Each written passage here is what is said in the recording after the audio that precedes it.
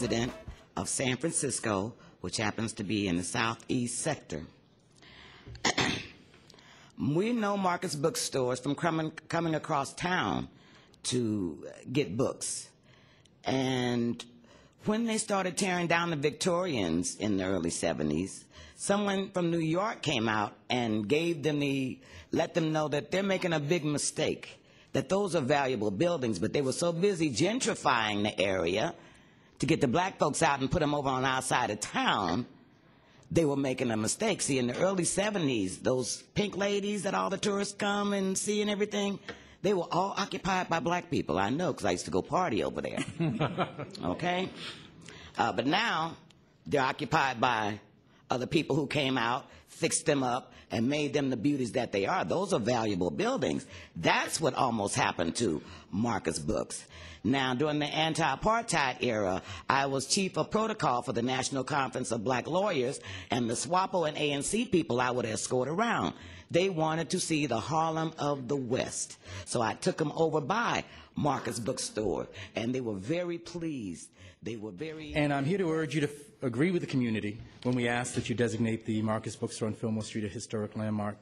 Yes, the architecture that the building that holds the bookstore maintains the classic Victorian style of Fillmore, softening the more commercial facades around it. Still, for me, as a 30-year-plus educator, social and civic activist, and a 20-year-plus resident of the city and county of San Francisco, Marcus Bookstore should be designated a historic landmark because of the stories that it holds.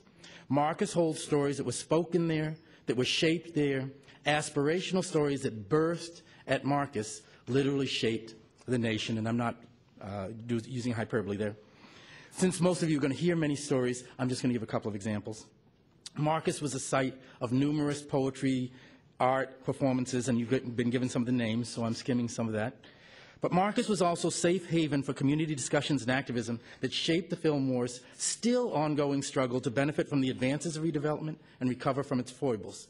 The owners, Julian and Ray Richardson, not only provided the space for community activists, for labor, social justice, they also provided the space for the student activists who revolutionized higher education, opening its doors to more, but also opening its minds, birthing black studies and ethnic studies, the college that I currently lead.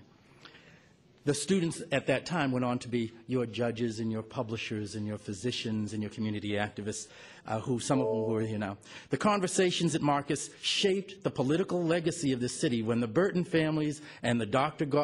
Carlton Goodletts and the others, architect of a movement in the city, gave birth to the careers of Ron Dellums, Willie Brown, and others, including our Governor Brown and Senator Feinstein. I want to say I can't add much to what's been said on the significance of the building, but there's one thing that hasn't, I think, been said, and that's the importance of landmarks for educating people like me about what has gone on in the city and what we've done right and what we've done wrong. And the story of that building and Marcus Books and its history is incredibly important in that regard, and it needs to be honored. And it's so many other things that I read about what is a landmark that is written down on Wikipedia and the legal pages on the internet, you know. So I think the choice is easy for you guys, you know, to make. And here's a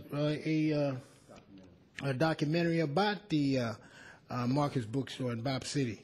You know, some of our famous musicians played there, people that we love, you know, and their spirit is still in the building. So it's a landmark already, without y'all even making any decision. It is a landmark, you know. So please do what you should do, and declare it a landmark, and leave it the way it is.